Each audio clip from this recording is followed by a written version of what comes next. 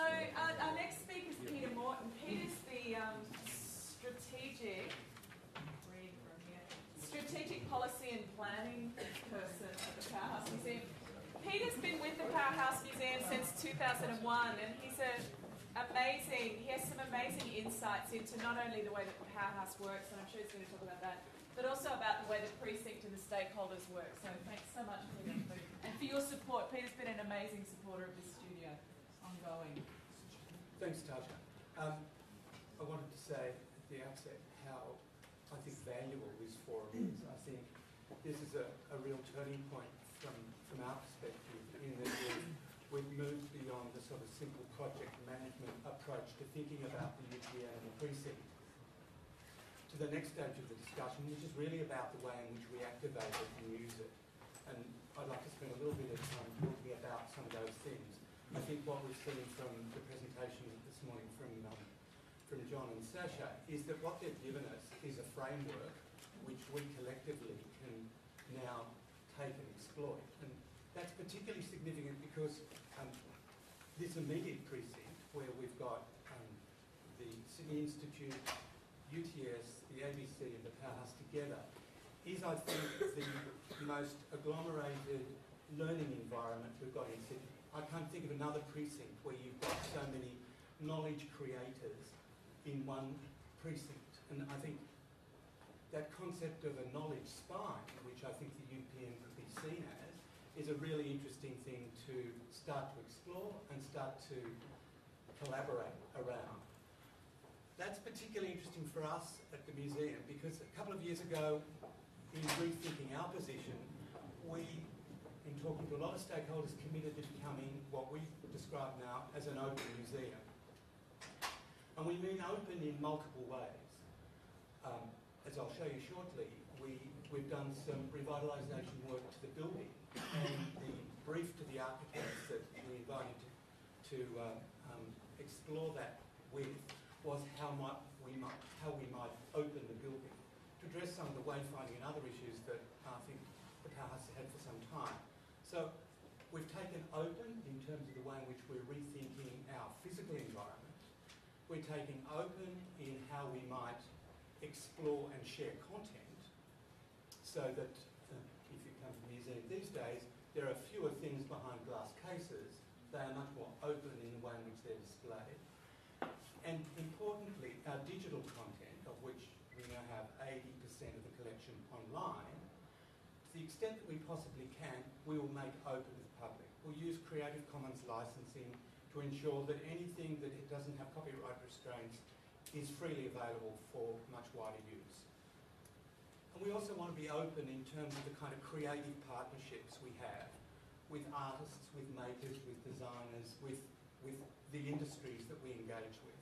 And I'll show you a partnership that we've had recently with Durback Block Jaggers, the architects, in the creation of an exhibition space. I think what underlines this, and I think what's really interesting to start thinking about in how we might activate the UPN, is notions of co-creation and co-curation of content. And for museums, that notion of co-creating is a really important concept that we're embracing in the way in which we develop public programming and exhibitions and so on. It's what, in the museum language, we call the creation of a participatory culture.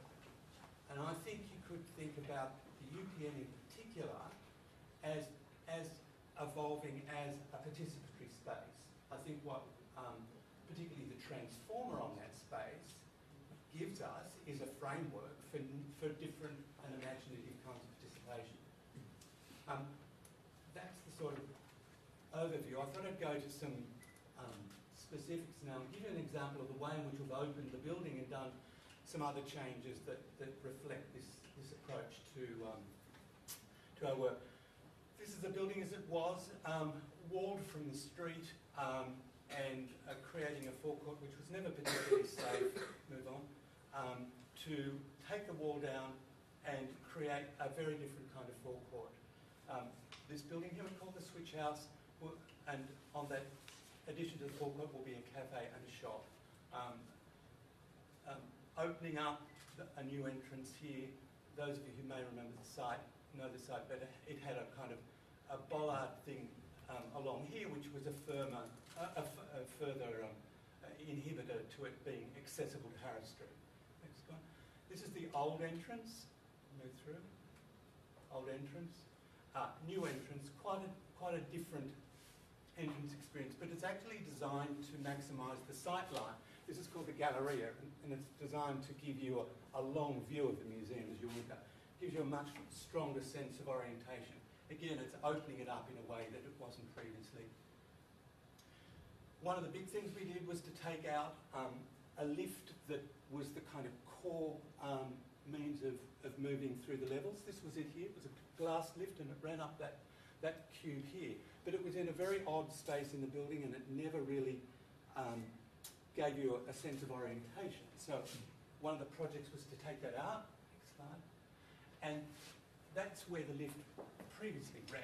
So it's opened this whole sort of sense of the Galleria up by relocating the lift. We also created, as part of this, a new 1,000 square metre exhibition space, temporary exhibition space. This is particularly important for museums to be competitive now, internationally. You need about a 1,000 square metre exhibition space. We couldn't have done, for instance, something as big as Harry Potter had we not had this space. Next one. This is the interior of the cafe and shop, which will open out onto the forecourt and activate it. That's still to be done. And this is the sort of final part of the forecourt activation. This is these umbrellas are designed by the Japanese architect Shigeru Ban. They're in cardboard. The cardboard's being tested at the moment by UTS to ensure that it can withstand the elements on that forecourt. The white shading on the top will collect water, which will be harvested, and they'll be lit at night. I'll show you an image of them later. This is the interior of the building pre-revitalisation. This cube actually had cars and other objects hanging from it when the building was first opened. But as you'll see, it went. The alignment of the escalators was changed. Next one. Which bring you down into much more open exhibition spaces. I'll talk a little bit about this exhibition as a co-creation exercise in a minute. And then this gives you a sense of, by relocating the lift and putting it in that glass court in the very centre of the museum, the lift becomes a point of reference that gives you a sense of your orientation in the building from floor to floor. So these have been quite significant changes in terms of that, taking that concept of opening the museum and opening the building up. Next one. Oh, out come the escalators. Go to the next one now. I'm just going to show you a few images of an exhibition in development. This is the exhibition called Love Lace. It's an International Lace Award, which really fundamentally reinterprets lace. It's not anything that you would traditionally associate with traditional craft practice of lace. We invited the architects Durbach Block Jaggers to do the design. They worked with us absolutely collaboratively, selecting where each of the objects would go and really crafting the spaces to enable that to occur very beautifully. Very importantly in this is question of the light, because light and shadow on lace is a very important element in the way in which it's displayed. Just move through. So this series of bays that contain large and small objects, and here it is dressed, just to give you an example. As you can see there, light's very important.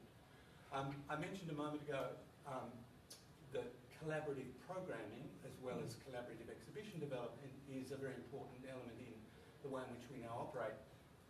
And the architects that have been involved in the revitalisation work and working with Shigeru Ban developed in collaboration with us a really fantastic children's activity, which was called Building Architects. And in fact, quite a few of the architecture students from UTS and Sydney University and University of New South Wales worked on this project, which took cardboard tubes and enabled them to construct imaginative forms.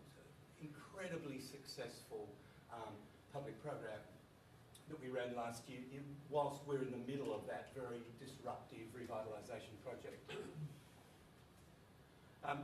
We're also very interested in engaging with the local community, and we recognise that, and I think this is an important dimension to your own thinking as you think through this precinct. Not only, I think, is it a learning precinct, but it's an important residential precinct.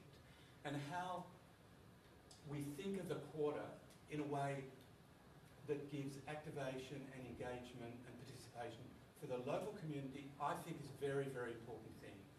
From the museum's perspective, we want to be seen as a local museum, one that's very much in tune with its community. And this is a project that we have with Glebe Public School, where once a week the students from Glebe Public School come to us for what is an after-school program. It's their after-school care program. And it's designed to give them in a somewhat informal setting an opportunity to explore the collection, but also to study maths and science, recognising that maths and science are two of the really challenge areas in education right now. We'll end the images here.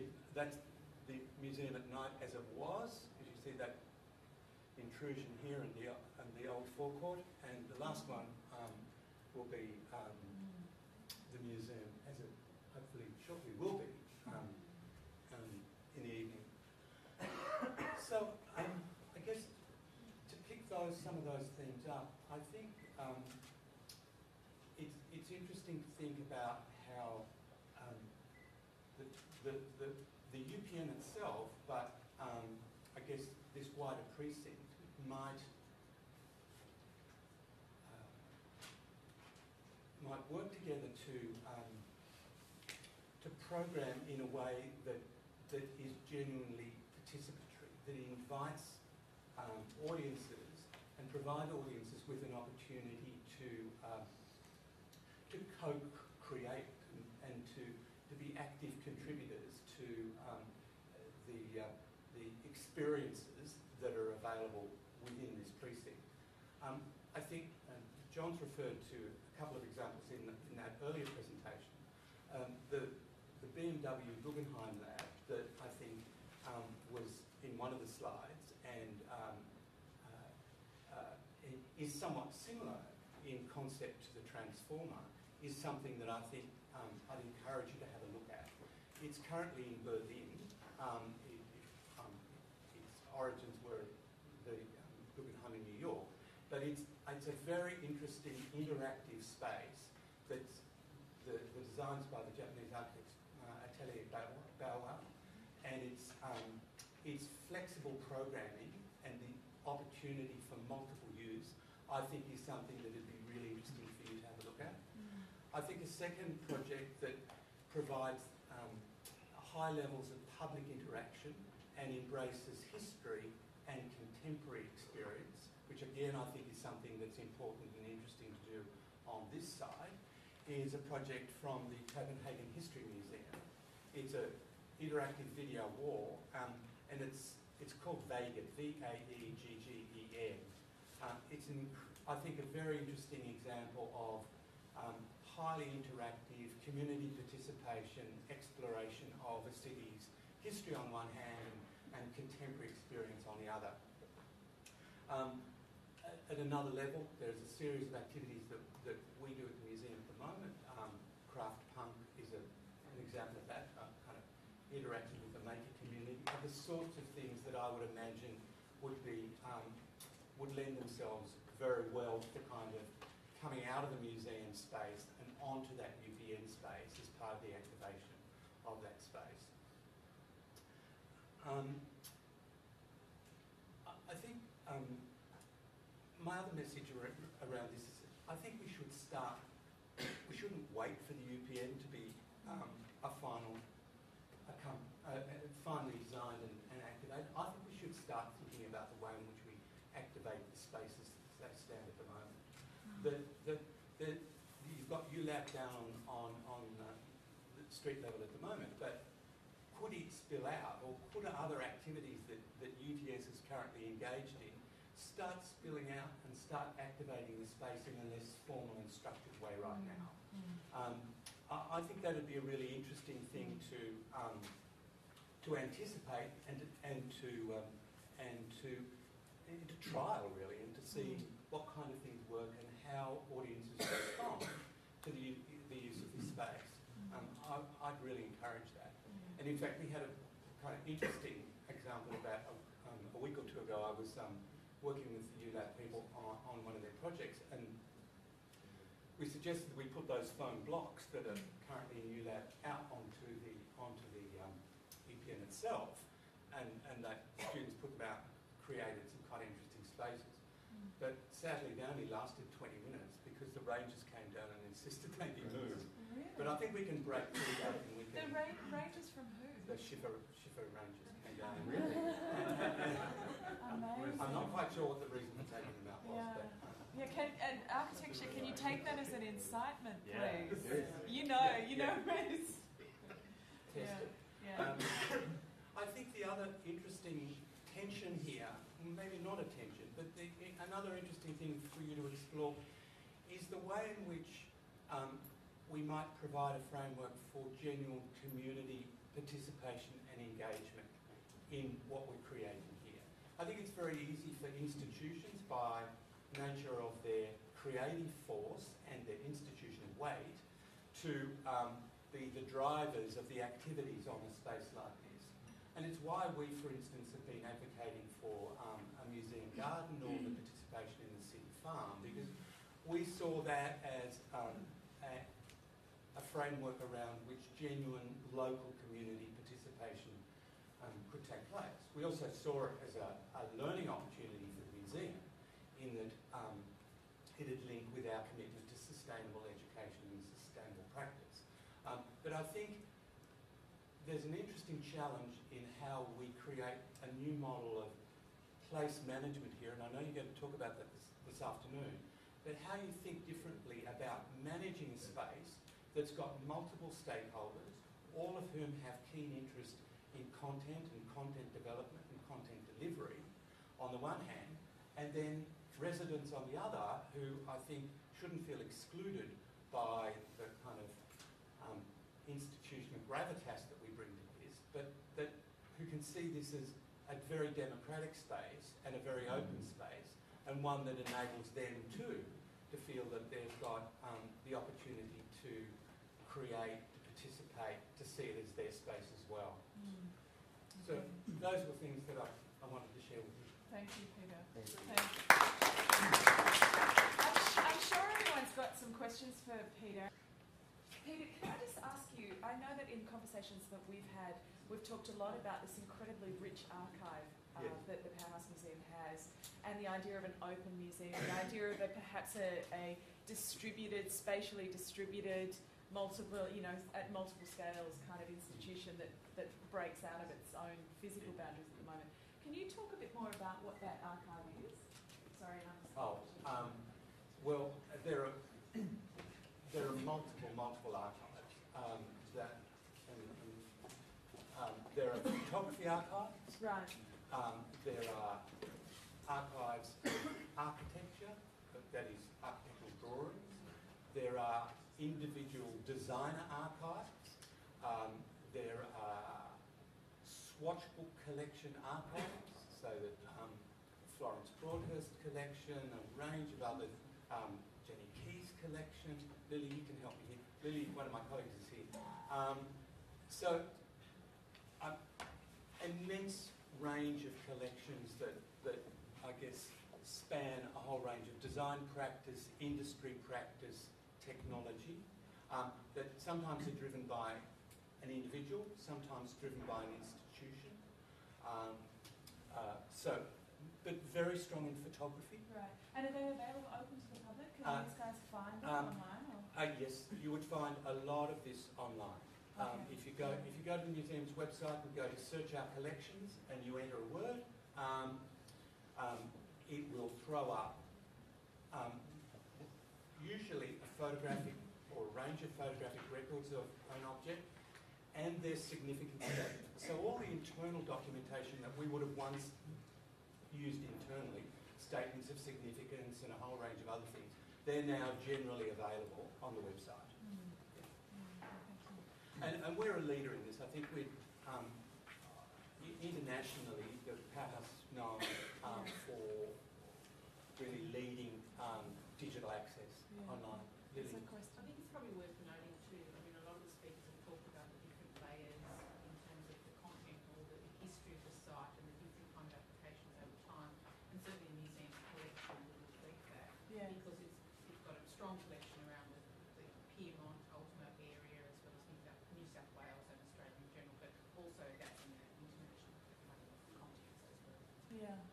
Okay. Fantastic. I have a quick question. Yeah. I was just wondering if you could talk just briefly about the nature of the backyard of the Powerhouse and how potentially you're going to create almost a secondary front for the building. Yeah. In the early, I haven't got an image of this, but in the earlier images from John and Sash's presentation, you saw a building which is called the Harwood Building. And those of you who know our site will know that it's the saw-toothed building that you can see from the walkway and you can see from Marianne Street. Its origins were, it was a tram shed, and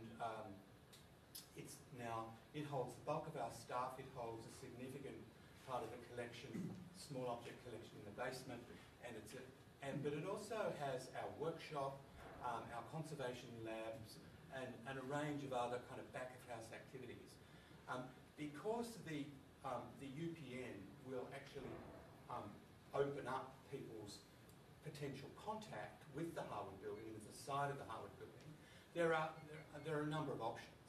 If the Harwood Building remains, then one option is to make it much more porous and for people who are passing by to actually see the museum at work. So we could make much more visible the work that was going on in the conservation labs, for instance, or the workshop or other parts of the process of exhibition development. There's the potential also, which is one of the reasons why we've been a bit coy with some of the ideas that Sasha and John have been exploring, which is a more radical proposal, which is to actually redevelop the Harwood Building in its entirety. And that's why we're holding back a bit on this. We will pay for you. We'd like that. Why we're holding back on the southern end, where we could create or contribute to a public space. But it may well be that if we redevelop the site, that becomes part of the redevelopment. So we're holding back a bit on the rethinking of how that's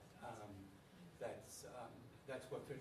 There's a set of constraints that all of us have been grappling with that enable the interaction of a new public space and some of the requirements of the museum to keep, object loading and exhibition movements and object movements separate from the public zone. So there's some quite interesting design issues that we've just got to finesse around those things at the moment. Yeah, okay. But a really radical thing and a really interesting thing would be a whole new building along Harwood, where the Harwood is now, that I guess captured something of the design excellence that we're seeing in Gary and hopefully we're going to see in the SciCap project, and really helped by the addition of a bold further addition to really making its mark as an architectural precinct. Yeah. Okay, we're going to have to move on. Thank you, David. Thanks so much.